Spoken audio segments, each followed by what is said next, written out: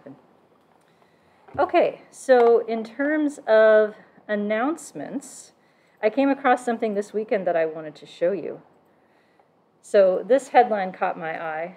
The most boring person in the world works in data analysis, likes watching TV, and lives in a town. It's me! It's me! I won! I mean, I knew I was boring, but I didn't think I was the most boring person in the world. And so I thought, are you sure? Like, this is a really high honor. And I kept reading. And do you know what the other most boring hobby is? Sleeping. I love to sleep too. So congratulations to those of us who are officially boring. I just thought that was awesome. Data analysis is boring, but you know what? It pays the bills. That's what I say. Sleeping is a great hobby. I highly recommend it. The other thing I highly recommend, by the way, transitioning, is after some deliberation, Jonathan has decided to teach something different in the fall than what he had planned on. He is going to bring back a course on Bayesian psychometric modeling that he taught the first semester that we were here in 2019. So it's been a few years. And so those of you who are in IRT right now, and those of you who are planning on doing SEM in the fall, this would be an excellent course to try to fit in terms of the timing, because he's going to go back over different psychometric models, including IRT and CFA, and go through how they would be estimated using Bayesian estimation instead of maximum likelihood. And the process of going through and writing all of that code really forces you to understand exactly what's in the model, because Bayes, you kind of have to spell out everything yourself. So I would recommend that. He is also giving a talk on Friday about multidimensional item response models, misconceptions, and that kind of thing. That is going to be at 2:30 in room 204 and also on Zoom. You may have seen it in an email already, but I'll send it back out to the class too so that you can have that on your calendars. I'm going to be there in person. So one of the first things I've actually done like on campus besides be here with y'all. So kind of nervous about that, but we're going to make it work. And yeah, I think those were all my housekeeping announcements. Updated grades. Will it be recorded? I'm not sure. I told him that he should record it, but he was sort of on the fence as whether he wanted to. So I'll let you know. Heads up, there is another Bayesian class in PSQF. Yes, that is true. It would be very different. The one that I'm talking about is listed as a special topics course. The number is 7375. So those courses are courses that people teach that don't have a dedicated number. So you can take multiple instances of 7375 and have it count across semesters. So don't worry if you already have one in your catalog that's like that, but I'd be happy to answer questions about that, and he would as well. So would this be a good one if you haven't taken IRT? Yes. So especially if you're going to do SEM with me in the fall, which I think is the case, yes. So I'm going to do IRT in the context of SEM, because the way that I teach SEM is the same way that I teach this class, right? So factor analysis, confirmatory factor analysis is the analog to general linear models. IRT is the analog to generalized linear models. So to me, you have to go both to make it work. And then once you get to SEM, you'll be able to put in relationships among the latent traits, regardless of how they're measured. So that way you have full flexibility in being able to put together predictive models, regardless of what kind of observed outcomes you have. So yes, please take it. And it's on Wednesdays and Fridays, so that it will not conflict with any of my courses, for two reasons. Number one, because we have overlapping students in the courses, and number two, because we have an overlapping child. So if Huey gets sick or gets kicked out of school again, or something like that, somebody has to be available to go get him. No, that had happened. You laugh, but he's been kicked out of preschool 3 times. We got a phone call that they couldn't get him to calm down, and we had to go get him. So, yes. Proud parent right there. Anywho. Any other questions about classes, assignments, homework, housekeeping? If anyone wants to have a conversation about what classes would be good to take at any point, I'm happy to speak with any of you about that. So just let me know. Okay. Then I will close that. What we were talking about last time was moving over into the field of more continuous outcomes, so binomial outcomes, and then heading into a new example today. What do you remember about binomials? Let's do some review.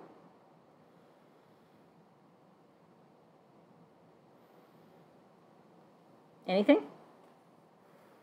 Go for it. It is useful to predict double-bounded outcomes. Yeah, so we're talking about outcomes like percent correct, where they're bounded above and below. So the worst you can do is 0 and the best you can do is 1. And we can trick that into becoming a binomial outcome by modeling the number of correct trials out of the total. And functionally speaking, the logit link function is going to provide the predicted proportion correct, even though it's modeling numbers of trials. So yeah, we're back to logits. What do we have to worry about with respect to variability? Anything or something?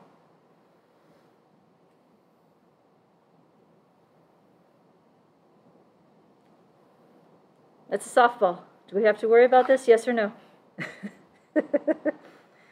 There's very few instances in which the answer is no. So what kind of model is binomial with respect to variability? Does it have something extra to it or no?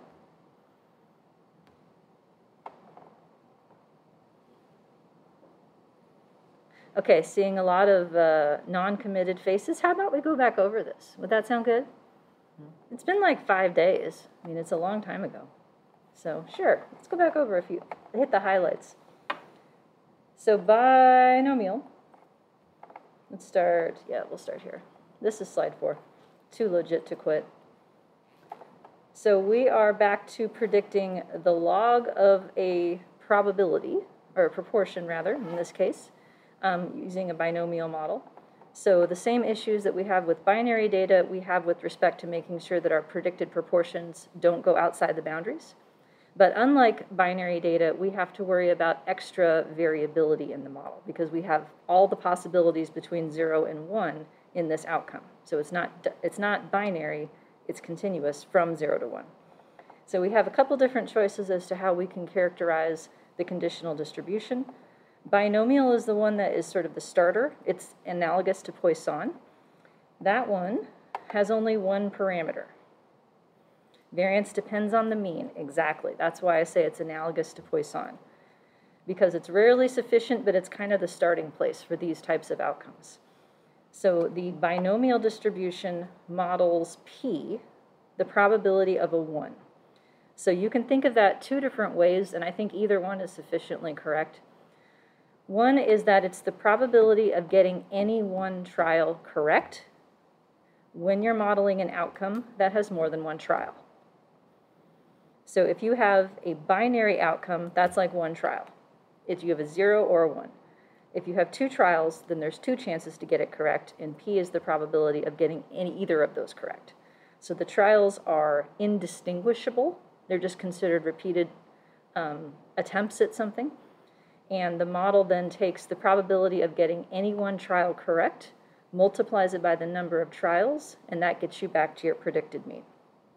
So if there's 100 trials and you have a P of 0.9, that means you're predicted to have 90 correct out of 100. Or you can think of it as 0.9 as proportion correct. Either way works.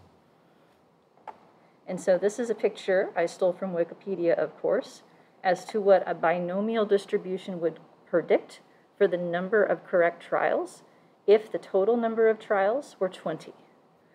So if the mean of the distribution were 0.1, that's the blue lines here. The mean of the distribution were 0.5, that's the red lines, and then a mean of 0.9 are the green lines. So the thing that's nice about this distribution is that it understands that you can't go above 1 and you can't go below 0. So it predicts some degree of skewness as a result of either floor effects, meaning a lot of people who don't do very well, or ceiling effects, a lot of people who do very well. But there's not that much skewness. So if you have a variable that has more skewness sort of than predicted, it's going to have what we call over-dispersion, or basically extra variability beyond what this distribution predicts. So this distribution doesn't have a separate variance, just like Bernoulli doesn't have a separate variance. Okay, that bringing some bells coming back? So then we have other things that we can do to it. And there's basically 4 categories that I want to show you. There's beta that we could use instead, but that's very difficult to interpret. And more to the point, it's limited in the fact that beta does not include zeros or ones. So if you're trying to model proportion correct and you have people who got nothing right or people who got everything right, you would have to add a submodel that predicts the logit of getting a 0 or another submodel that predicts the logit of getting a 1, in addition to the main submodel that predicts the logit corresponding to the proportion correct between 0 and 1. So that's kind of clunky. So then there's a compromise, the beta binomial, which essentially says that the p parameter itself follows a beta distribution. And this can be tricky to figure out, but I think you can think of it as analogous to how the negative binomial extends the Poisson, the beta binomial extends the binomial. So there's a nested model comparison that we can do using a likelihood ratio test to see if the additional beta component, the scale factor that multiplies the variance, is useful to the model. And beyond binomial and beta binomial, there's also zero inflated versions of both. So then you would pick up, in those cases, an extra submodel that predicts the logit of being an extra 0. So let me go back to the picture here. So for instance, in this blue distribution here on the left, the distribution, because the mean is so low, does predict that some people are going to get exactly no trials correct, right? There is a predicted 0. But the question is, are there more zeros than what would be predicted by the binomial or the beta binomial?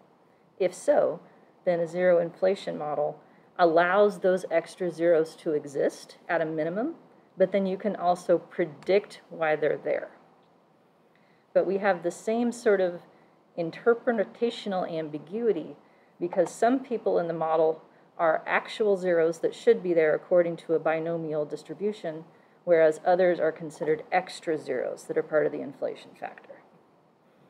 And that kind of makes my head hurt, but it's the version that's much more readily available, the zero inflated versions. Otherwise, if you wanted to do a hurdle version, that is possible. Do you remember what hurdle is? That phrase? As an analog to zero inflated, what's a hurdle? It is, we can use 2 submodels. The first one is to predict the zeros and not zeros, and the other one is for the rest of the count. Yep, exactly. We take the outcome and we split it. So we predict the logit of having a 0 or not 0 in one model. So all the zeros go into that submodel. And then among the people who are not 0, we can predict the amount. So in this case, it would be the proportion above 0. And for a count variable, it would be the number of counts. And so that falls under a general category of model. I think I have slides on this. I feel like I did.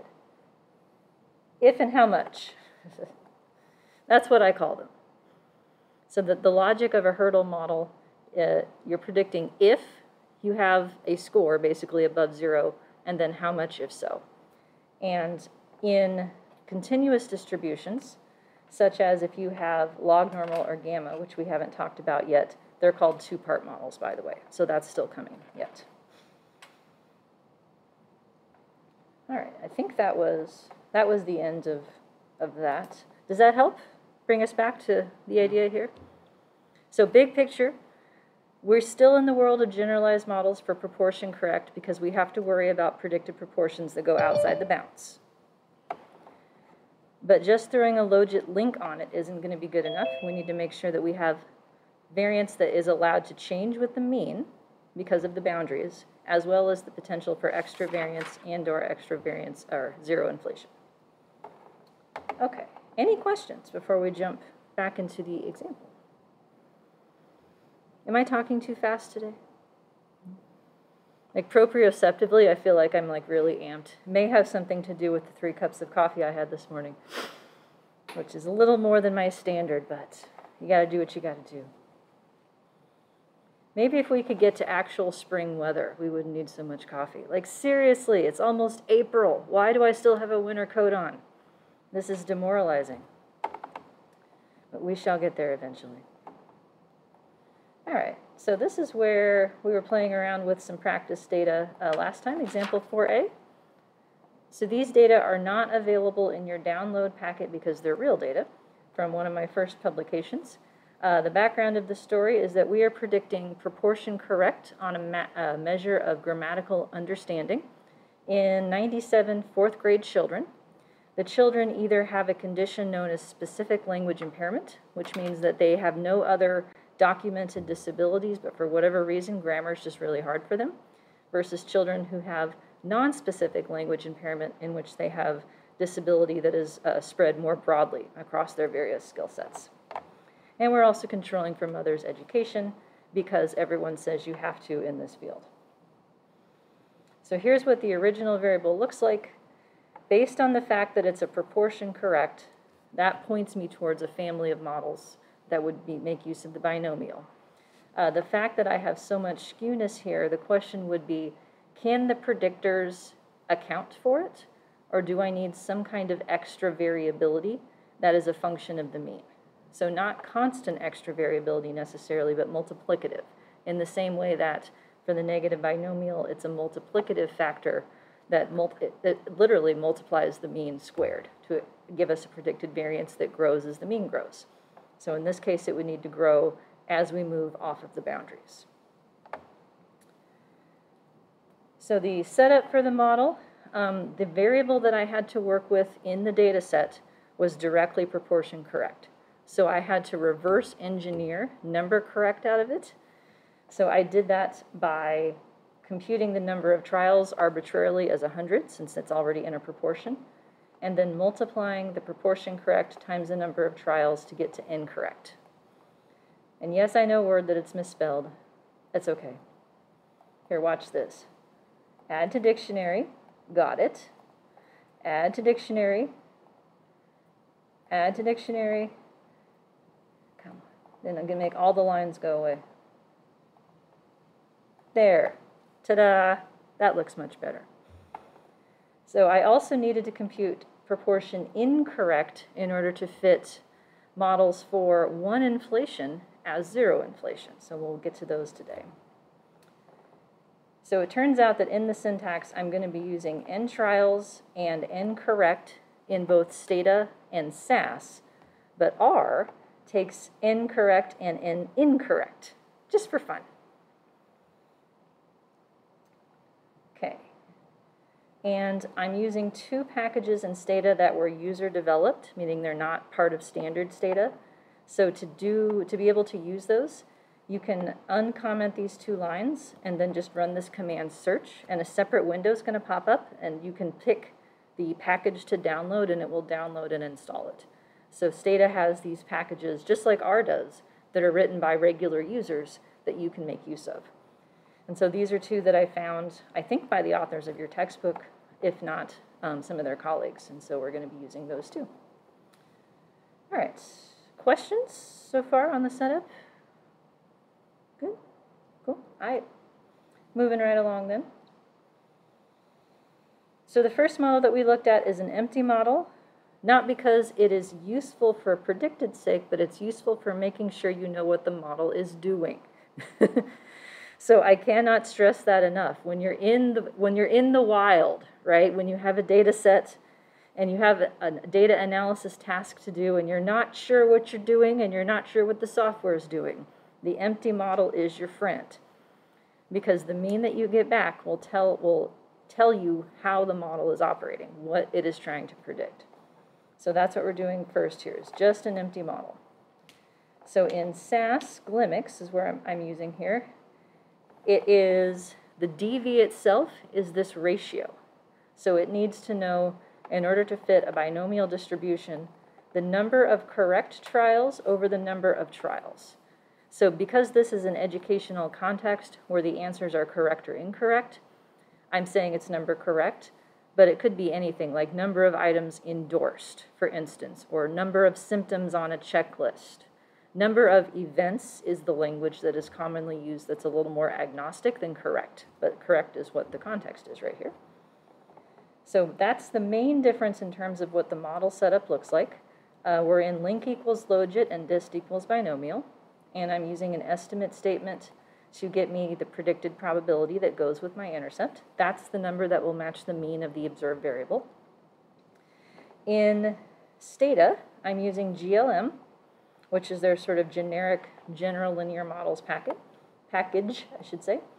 Link equals logit, and then family equals binomial with n trials second inside the parentheses. And so that is how you tell it how many total trials there are. And it's advantageous that it allows you to do this because then you can have people in the same analysis with a different possible number of trials. So you can account for unbalanced data within the model directly, which is usually why people compute proportions in the first place, is to adjust for different totals possible. And let's see, Stata's margins works a little bit differently. Rather than giving the probability back, it tries to recompute the mean given the number of trials. So the mean of this variable, for instance, is 0.92. That's the mean percent correct. Once you convert it into number of events over number total, it's 92 out of 100.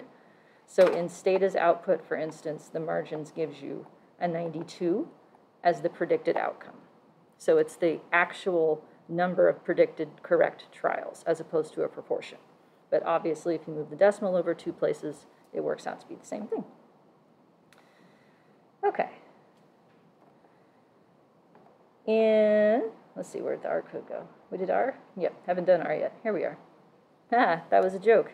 Here we are. See? I may be boring as shit, but I'm funny.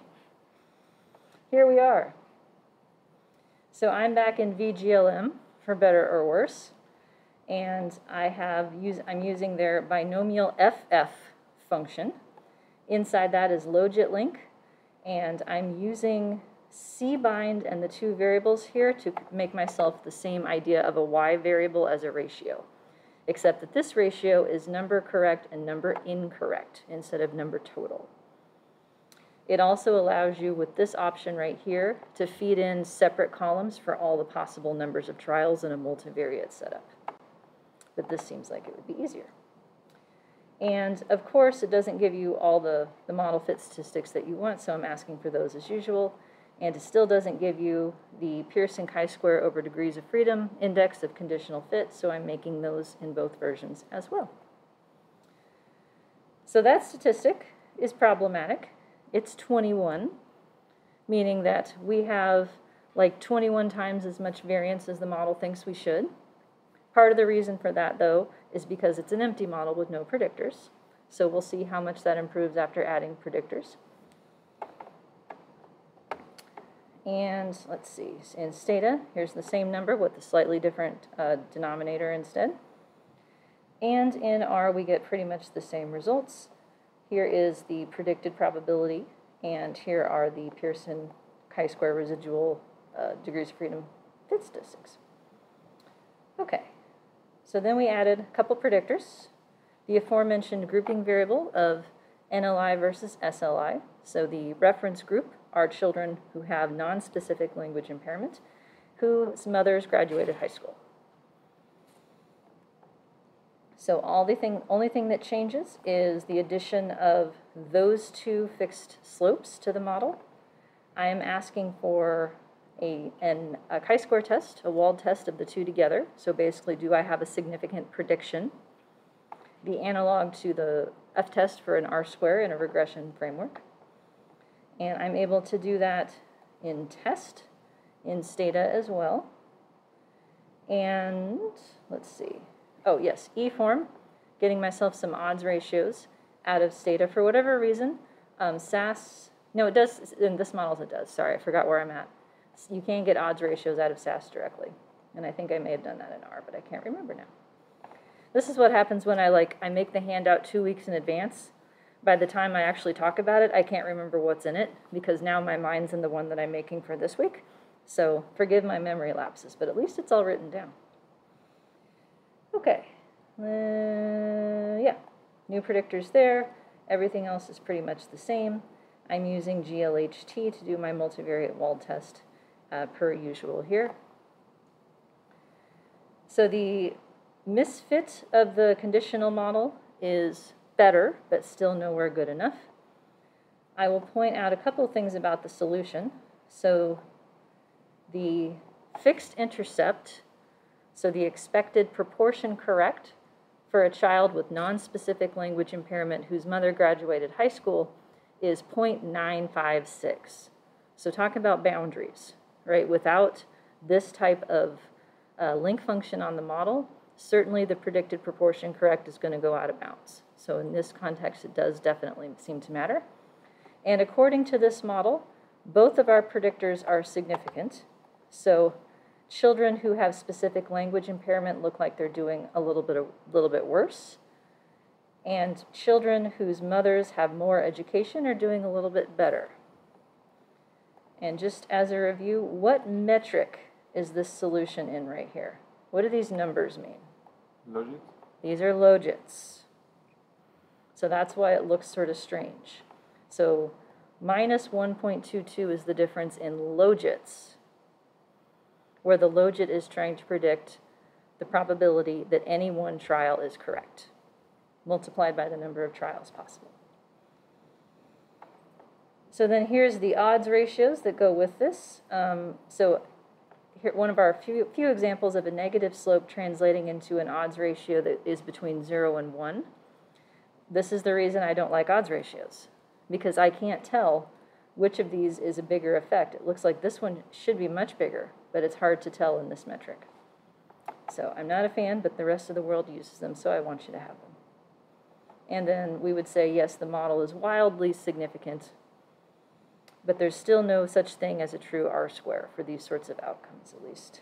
Not one that's readily agreed upon, because there's no separately estimated residual variance by which to judge how much we've explained. In the Stata output, everything is pretty much the same. It's trying to help you. I like that it does this, by the way. Like, what have you estimated? Binomial. What does that mean again? Oh, that means the variance is the mean times 1 minus the mean divided by the number of trials, and the link function is the log of the mean over that. So it works out that it's the same idea as what we did for binary data. And Stata, of course, puts the constant last, much to my chagrin. At least it's consistent. And we get pretty much the same results out of R and BGLM, although they're off by like just this much, just a tiny bit this time. And as I mentioned last week, you will not have a homework on this unit. Your next homework is going to be on counts. And it's not ready yet, which is good, right? Because that means you have nothing to do for this class right now other than reading. The next thing you'll have to do is going to be a formative assessment. So I will get that ready probably later today or early tomorrow. So here's my -2 log likelihood. Here's the fit statistics. Not good enough. So before I would go and write up this model, I definitely want to try to do something about the fit being so terrible. So let's see if we can get better fit. So I'm going to try a combination of several different options for adding something to try to make it fit better. So everything that I'm about to show you, this model is nested within as the simpler case. So we're keeping the linear predictor the same 2 predictors go in and have fixed slopes, but then the question is what else is needed so that we can get to a better conditional distribution fit. So first option is something that I'm familiar with in the context of longitudinal data. So when I tried to build an example with the same data set measured over time, kindergarten through 4th grade, I figured out that there weren't that many options for binomial distributions that also have random effects, but this is one of them.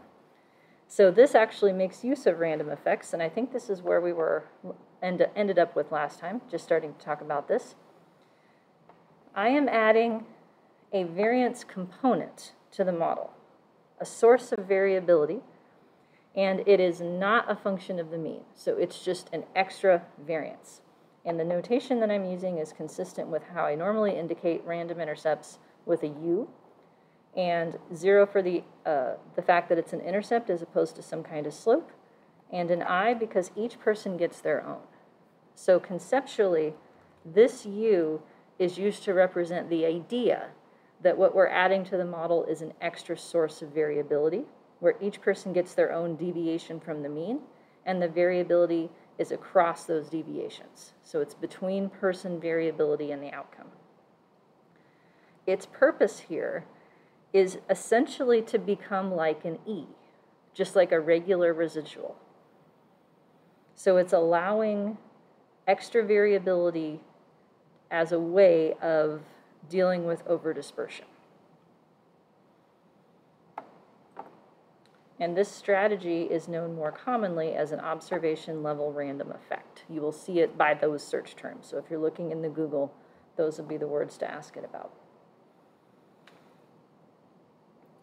So in Glimix, which is a package that we can use for any kind of fixed or random effects models, I have added these two lines right here. The random line indicates what random effects I want to add to the model, what sources of variability. The word random, by the way, means everybody gets their own. So it's like, what does each person get their own of? Well, for now, just an intercept. And it wants to know by what variable each person gets their own. So you need to give it the person level ID variable right there.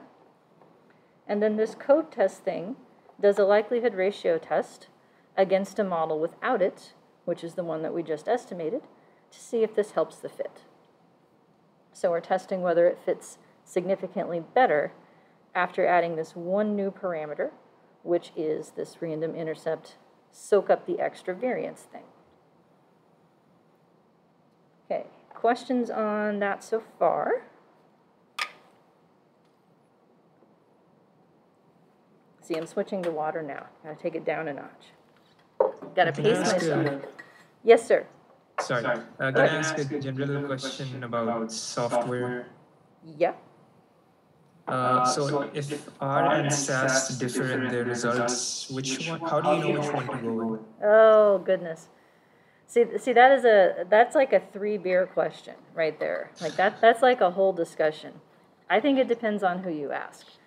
Personally, I trust SAS, and I trust Stata, and I trust any package that has professional programmers whose job it is to make sure things are right and numerically stable. And I don't mind paying for that privilege. The problem with R is the same reason people love R. It's free and anyone can write a package. So if you get different results in R, my intuition is to be suspicious relative to the other packages, which is another good reason why when you're getting into models that are this complicated, it's good to know how to do things in several packages so that you can look for converging results. Just as an example, when I was writing my textbook, I have a longitudinal analysis textbook. By the time I got to 3-level models and models with cross-random effects, I started to get differences across packages. So SPSS, for instance, did absolutely fine with the cross-random effects models, but it crapped out on half of the 3-level models and wouldn't estimate. Stata crapped out on the cross-random effects models, but the 3-level models were fine. And one of my tasks, I think probably starting this summer, is to start to add R code to the book's website so that I have it in those packages as well. But to answer your question for now, my inclination is to be suspicious of R. It doesn't help that there's 8 million packages that all claim to do the same thing. And then, yeah, and then someone would pipe up, well, but it's open source. You can see exactly what it does. And to somebody like me, who is not great at estimation and who is not great at programming, the fact that I can see it does not help me because I don't know enough to evaluate it. And that's why I depend on people who know more than I do with respect to estimation, numerical stability, and those sorts of issues. So I have opinions on this topic, but what I understand from your students' perspective is that the world has moved into R. And as much as I don't like it, and I may not trust it, I think that I would be doing a bad job if I didn't help prepare you for the world as it is. So we're using R, but I also want you to, if you can, to pick up these other packages so that you've got options. Fair? Fair. Okay. Lisa? Yeah, you didn't know you opened a can of worms, did you, Farhan? Next question. Yeah, sorry, but in the gradient method, Laplace, what is that? Oh, thank you. This is a method of estimation. So, Yeah, so this is one of the things that you'll learn about in the Bayesian psychometric course, is when you have models that have some kind of non-normal residual distribution and random effects, then there's no way to figure out what all the model parameters would be without integrating over the distribution of the random effect. It's the exact same problem that you have in estimating IRT models or any kind of latent variable models. And there are various ways to do this. The one that I am using, I think, is the only one that SAS will let work with this particular combination. Laplace is a type of full information marginal maximum likelihood that is equivalent to using only one quadrature point. And that sentence is the end of my knowledge on that topic. That's what I know. I can give you suggestions for books to read about this, and I suspect the Agresti book has some text on this about estimation, but it is a more complex version of estimation because it's a more complex model with respect to the variability side. And that is one of the primary reasons why Bayesian analysis is used in the context of psychometrics as well as multi-level mixed effects models more generally, is sometimes maximum likelihood just craps out. Like, it can't handle the amount of random effects because every random effect that you add adds a dimension to be integrated over. And so any method that relies on quadrature or basically trying out different values across all the possibilities is going to be slow, inefficient, and potentially break. So maximum likelihood is a way to get answers if maximum likelihood is not a plausible, if it's not going to work for your particular problem. But that could be a whole nother class. And in fact, it is being offered this fall on Wednesdays and Fridays. Okay. Yay for questions. Keep them coming. I feel like I'm on a quiz show. What's next? I got my hand over the buzzer. I'm ready. What does it mean to say that the residual distribution is non-normal? General linear models that we started with, the residuals are supposed to be normal. Another way of saying that is that the conditional distribution, meaning after the fixed effects have their say, and in this context, after the random effects have their say as well, what's left follows a normal distribution. Anytime that what's left doesn't follow a normal distribution, so like this right here, what's left is binomial.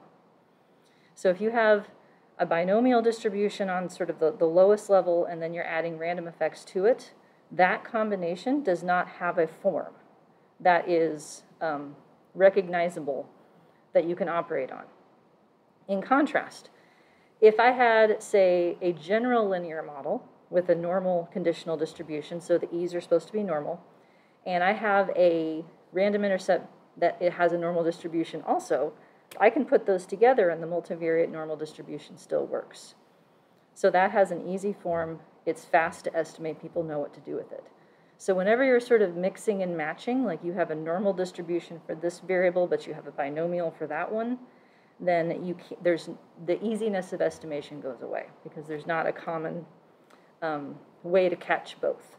And so what happens is that you have to figure out what the parameters are by trying on a possible value for the random intercept for each person. And that trying on process is accomplished via quadrature, which is like if you say you have 15 quadrature points, like picture like a distribution, and it's like you're rectangling the distribution and you try on what would the likelihood be if my u was this? What would the likelihood be if my u was that? What would it be if it was that? And you do that 15 times. Then you weight that by how likely each of those potential values are and sum it across, and then you've integrated across that distribution. So that's necessary, again, backing up to the question, that is necessary anytime you step out of normal distribution for the residuals. You're welcome. What else? Go for it. Could you explain again about the co-tested line? I don't know what that zero means. What does the zero mean? You wouldn't know, and it's trying to correct my grammar. You know, it would be better to not have space after this punctuation. Thank you, Word. That's very sweet. But Stata runs on punctuation, and so does SAS, or SAS does, I should say. The zero is, so what is being listed there in that type of statement more generally? is all of the model for the variance parameters. So if you had multiple random effects, you'd have multiple values there. And 0 means, can you tell me what the log likelihood would be if this one wasn't there? So you can tell it to shut off some of them and re-estimate the model, essentially, without having to re-estimate the model.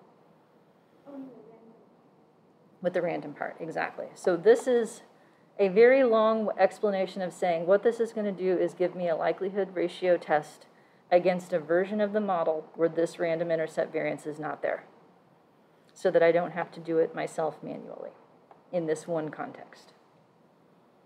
So it's like a nested model comparison using likelihoods. Okay, what else? All right, then in Stata, I am switching to MEGLM. Any guesses, Stata folks, as to what the ME stands for? Let's see, Kendall, Sam, who else is a Stata user here? I'm putting you on the spotlight. Nikki, that's right. Any guesses? What's ME stand for?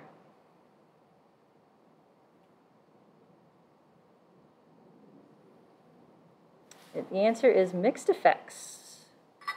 And why I'm making a point of this, Stata users, is that there are a whole bunch of Stata routines that start with ME for the mixed effects version. So like there's ME logit and ME probit and ME this and ME that. So this is sort of the generic analog to Glimmix. Glimmix is generalized linear mixed models. Up to this point, we haven't had any mixed effects in it. I think this is the first time we have. And MEGLM is the analog. So it has a bunch of different link functions and distributions available in it, but it also allows you to add random effects, which is why we're using it in this case. So in Stata, you know how SAS, everything is about the semicolons? In Stata, everything is about the commas. And this drove me nuts when I was first learning Stata because I couldn't get the logic of when commas would show up. And eventually, I think I have it now. So this is the DV. These are the predictors.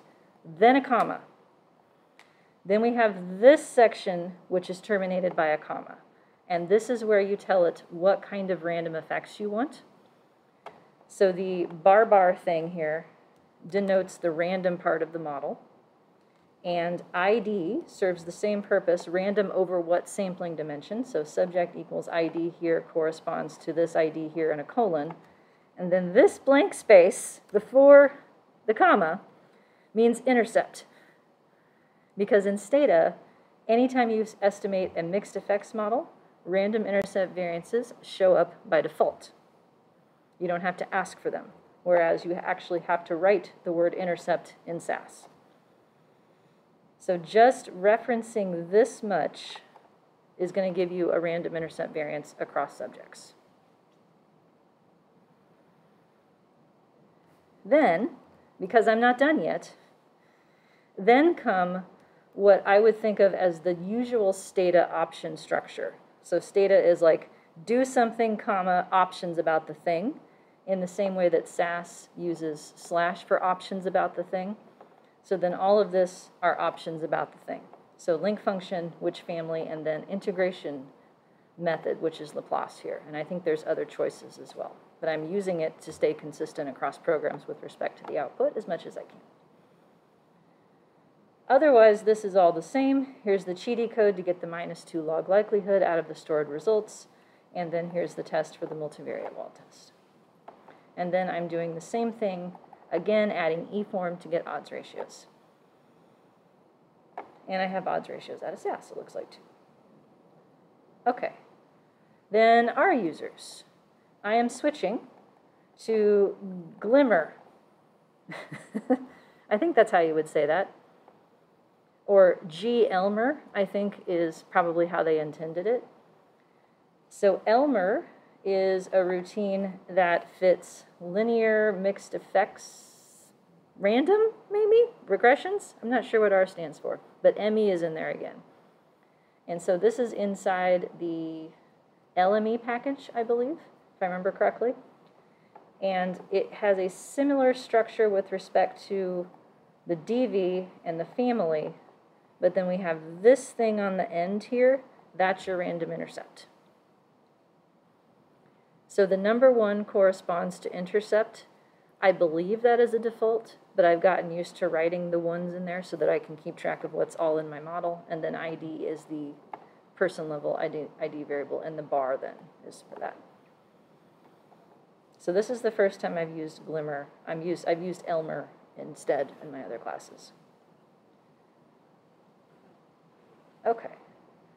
And then getting the rest of the output that is not given by default, the multivariate Wald test, and then I'm doing my own likelihood ratio test. So I know there's a million routines in R to do likelihood ratio tests, and rather than try to figure out which one works with this particular permutation, I just did it myself. So I have deviance test A, because I have like 4 of these in this handout, so I had to start labeling them, is -2 times the log likelihood for the binary or binomial model minus the log likelihood for the binomial model with additive over dispersion that we're talking about right here. And so then I get the chi-square p-value that goes with this, cut it in half to create the mixture version, and then ask for them to be printed.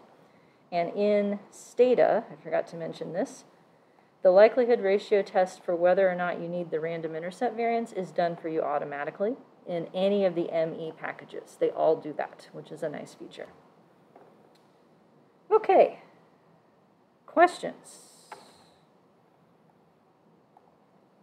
Yeah. Yes, In R, in R, yes. so the reg p-value, no, the def test A and mix p-value A are the results that we have to compare with the 3.84 and the 2.72. You don't have to do the comparison. This function right here gives you the exact p-value that goes with the chi-square distribution. Nice.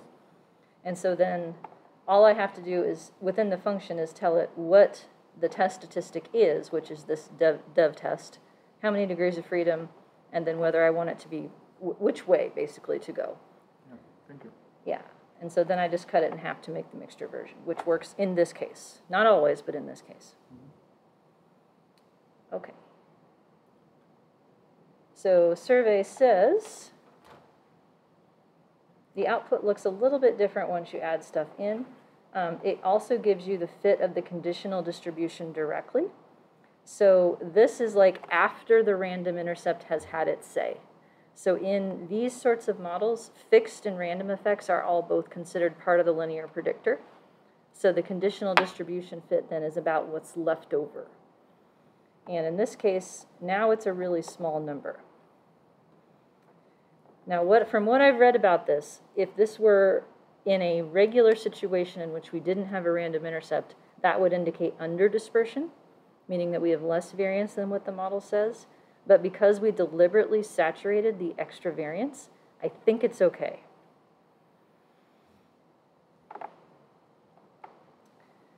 Then we have one new table of output that shows up here, covariance parameter estimates. It's a bad name because what they really mean are variance parameter estimates. But because some of these are covariances too in certain models, they labeled it sort of generally.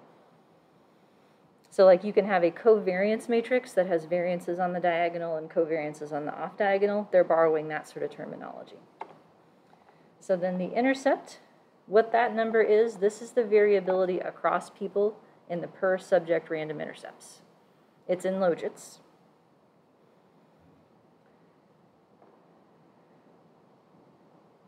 And so this is the thing that we want to test basically whether it's greater than 0. If it's greater than 0, then this improves the model relative to the standard binomial. And one thing I want to note are these gradients right here. So this is an extra piece of output that I have not seen in any of the other packages. Gradients are first derivatives of that parameter with respect to the likelihood function.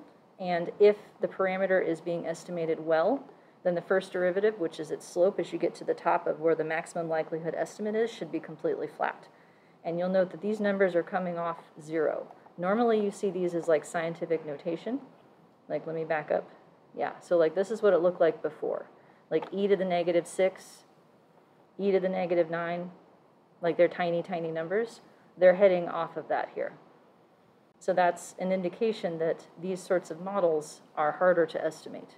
And so this column I use as sort of a troubleshooting if it breaks, like which parameter is responsible for it blowing up. But now, if we look at the results, big difference. So mother's education was significant at p less than 0.001 before. Now it has a p-value of 0.8. Huge difference.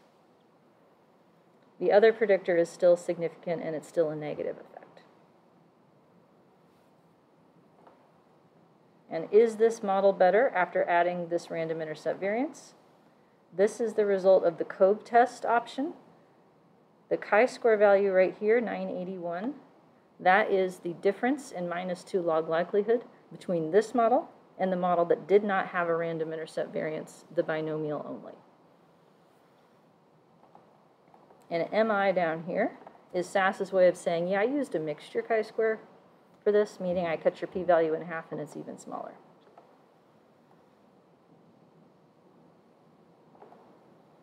So it looks like this helped, but this may not be the best solution.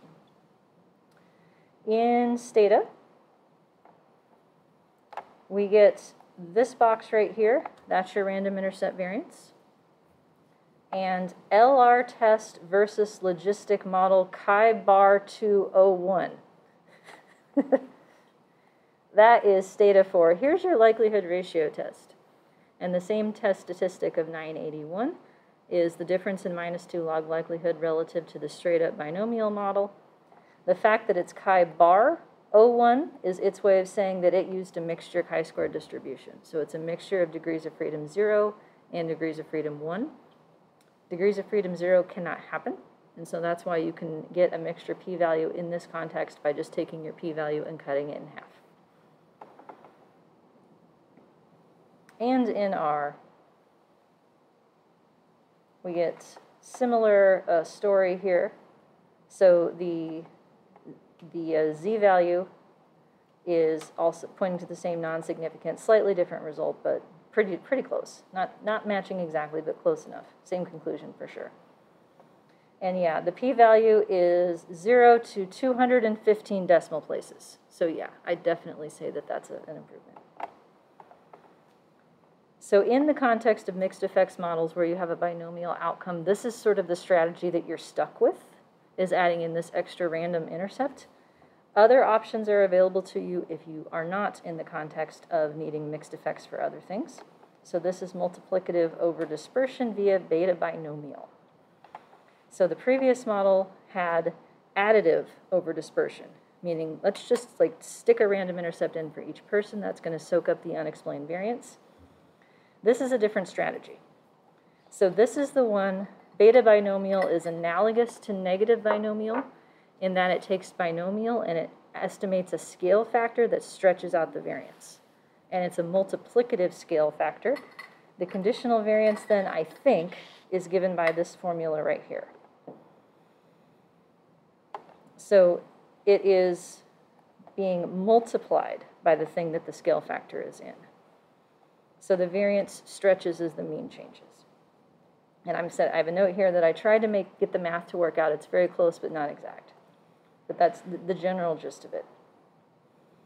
So to do this model, I had to do some hunting to figure out where I could find it. And I had to get into something I had never used before in SAS, which is PROC-FMM, finite mixture model. I didn't know that SAS did mixture models until this, but that was the only place that I could find a built-in function for beta binomial as a distribution. PROC finite mixture model, though, does not have a lot of the other bells and whistles in SAS that I like to use, like estimate statements or contrast statements or that kind of stuff, so we're going to be doing fewer things. I did compute predicted outcomes from the model, so the model is going to give us predicted proportion corrects that we can correlate with the actual one to get a sense of our level of prediction. And I was not able to get it to do a likelihood ratio test against the straight binomial model, so I had to do it myself. So in SAS, all computations have to happen inside a database. So I'm opening up a database, typing numbers into it, and then creating the likelihood ratio test as new variables. So data work.lrtb is the name of the data set. I'm making two new variables by pasting in the -2 log likelihoods for my comparison models. So the deviance for the binomial model is 1531. The deviance -2 log likelihood for the beta binomial is 531. So I don't really need to do the rest of this because these models differ by like 1,000. Do you remember what the cutoff is? What is a significant likelihood ratio test? Chi-square value of what at alpha equals 0.05? What's critical chi-square for that? Anyone? See, I know this. I'm earning my boring. 2-point-something, 2.71 for a mixture chi-square with 1 degree of freedom, and regular flavor chi-square is 3.84. So my models differ by like 1,000. 1,000, decidedly more than 3. But I'm going to figure out the exact p-value because I want you to know how to do this. So I computed my test statistic as a new variable, told it the degrees of freedom, and then computed a p-value using the prob_chi function, and this one is a cumulative, so it's 1 minus that, and then cut it in half to make another variable, and then asked for it to be printed. The other thing that I'm doing here is asking for the correlation of the predicted proportion correct from this model versus the actual one, so that I can get a sense of an R-square, or an analog to an R-square. So a few extra pieces of output to see how useful the model is in a predictive sense. So I know that's a lot of code there that is relatively new, but the same concepts that we've seen a few times. Any questions on that so far? All right. And then 2 predictor beta binomial with multiplicative over dispersion in Stata. This is the custom routine beta bin that I found to do this. Beta bin looks a lot like the rest of Stata. It wants to know your link function and the number of trials total. It does not provide conditional fit, though, unfortunately. The other thing that I realized after looking at the output is that it gives a scale factor as a reciprocal. So I'm asking it to display it in the same metric as SAS so that we can see that they match. And then I'm doing my own likelihood ratio test with a series of display commands here. So Stata works like a calculator if you ask it to. So display just means print the result as opposed to store it somewhere. So I am creating my test statistic, then getting my p-value using this chi2 function that I found, and then cutting it in half to get the mixture version. Then asking it to predict the model version of proportion correct, correlate it with the real one, and then square that correlation. So the same steps in Stata as in SAS thus far. And then they also have an E-form if you like to get odds ratios out of that. So just like the rest of Stata works that way. And R, folks, I am still in VGLM, and I found beta binomial. And I'm keeping logit_link, but I had to change what the arguments were for it. So I have L mu, which I believe is the linear predictor, because that would make sense given the notation, and L rho, which I have no idea what the hell that is. But what I do know is that I did not get the right numbers when I left it out. So L rho for the win. The rest of it looks the same. And once again, doing a likelihood ratio test myself, and then using the predict function to generate predicted proportion correct, core test to get the correlation with actual percent correct, and then squaring the result to get me an R-square. All right.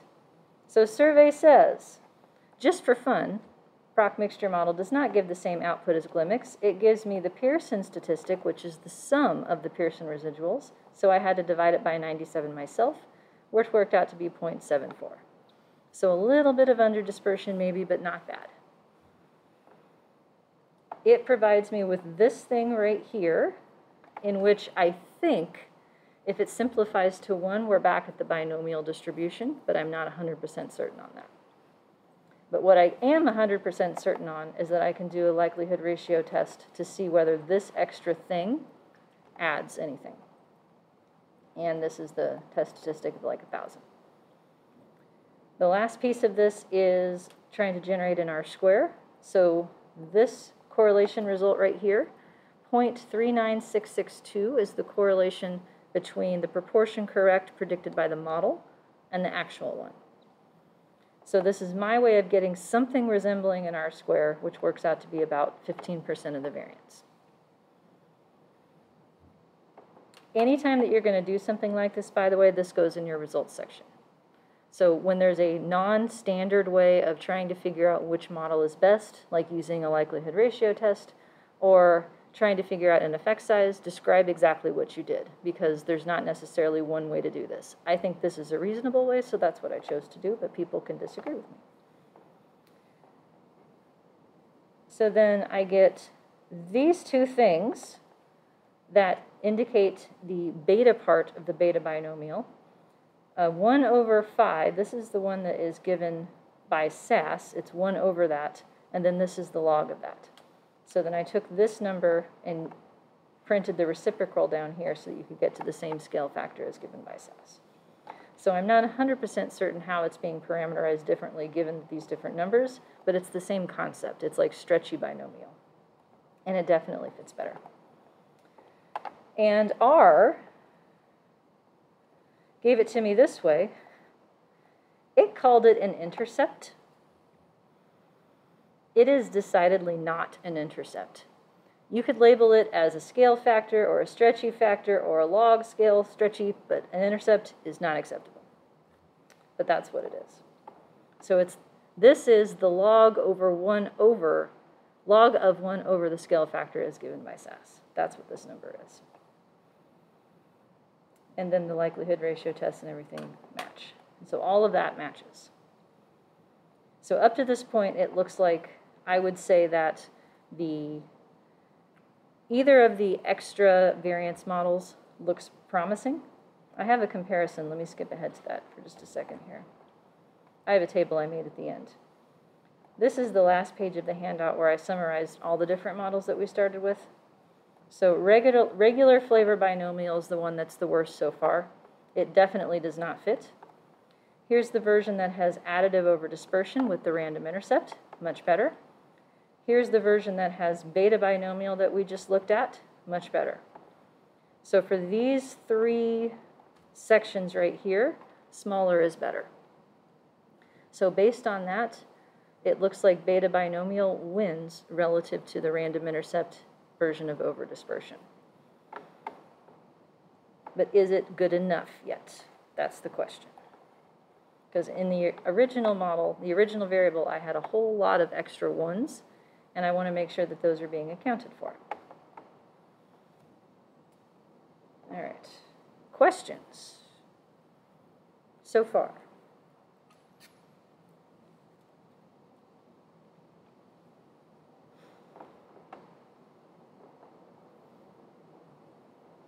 So most of the kids in this sample got 100% on this test. So what I wanted to find was 1 inflation, but I didn't find it. Question? Yeah, in Stata, you have the proportion of something. It is that the predicted proportion in page 11. Page 11, let's find it.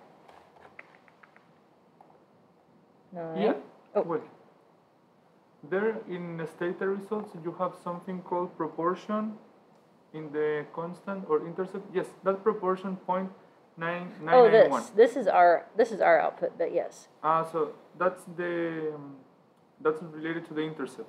That's the predicted. Yes. This is the probability that corresponds to this logit. Okay. Yeah, and so I'm making a note that it's right on the boundary at this point. So this is why I'm worried about the model being able to accommodate as many cases that have a 1, because even a beta binomial wouldn't necessarily predict that there's such a high proportion of people that have 1. So like if you look back at the original variable, for instance, this,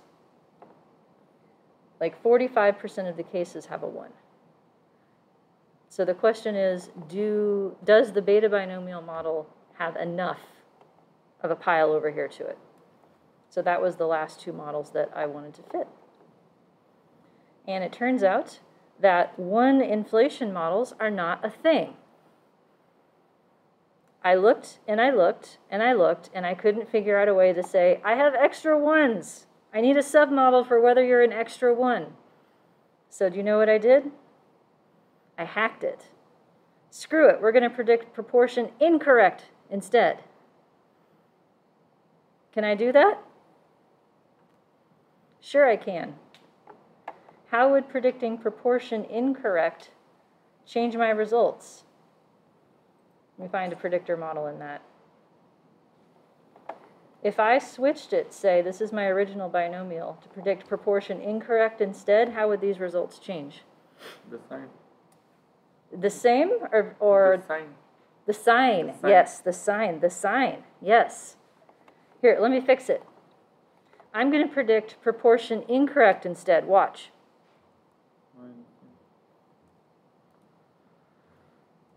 Problem solved. It's the properties of logits. They're symmetric about 0.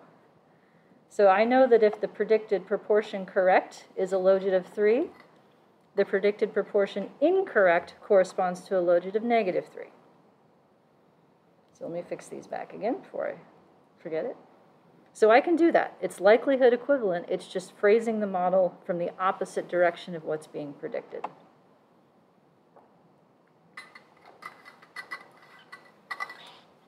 All right. So then I did, since we're running out of time here, I'll spare you the full story. So then I tried two more. Regular flavor binomial that has 0 inflation by predicting number incorrect. And I'm able to do that in SAS with Proc finite mixture model by adding this thing right here, which is a 0 inflation submodel that's empty. There's no predictors in it, so I'm just testing whether or not I need 0 inflation. Doing a likelihood ratio test, the difference is like 500. So yes, 0 inflation helps the binomial at least. In Stata, I found it with ZIB. 0 inflated binomial is what that stands for. And I fed it 2 new pieces of information here. iLink gives me the link function for the 0 inflation submodel, which I also want to be logit, and then inflate tells me what predictors to put inside the 0 inflation submodel, and that's an intercept only. And in R, Zibinomial, I think is how you say that, or something very close. Zibinomial FF. It's built in. And then it gets even funnier. LProb, I think that is the linear predictor, is logit link. And then I'm going to go with lone mimpachishafuru. Anyone want to try that? That's not a word. Again, I don't know what it is. I guessed it had to be the 0 inflation submodel based on the context, and so I picked logit link and I was right. Oh, no, it's not. It's not, actually. No, that's the link. And then I had to do this. And I initially left these things off and I didn't get the right answer. So I went back to the manual and I found them and then I got the right answer and I have no idea what they mean. Welcome to R.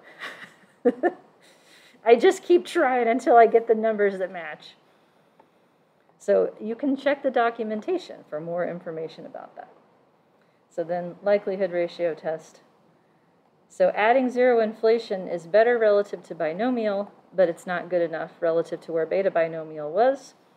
The output is going to give me the logit of the probability of being an extra 0, which is 41% or so. And then last but not least, beta binomial with 0 inflation, which combines the two. So I've got a 0 inflation model and a beta binomial distribution, and that one seemed to fit the best. But at this point, I've given up on the notation as to what kind of variance is being predicted by that. So, good times. But sadly, we'll have to pick this up next time. Not sad for me, because I'm not ready for Thursday yet, but now I am. It actually makes me happy when things take longer than they're supposed to. All right. Any questions before we adjourn for the day? No? Okay, sounds good. Well, since it was garbage day this morning and we rescued our cans from being blown down the street, that means I say, see you Thursday. Let me know if you need anything. And thank you for being here. Bye, folks.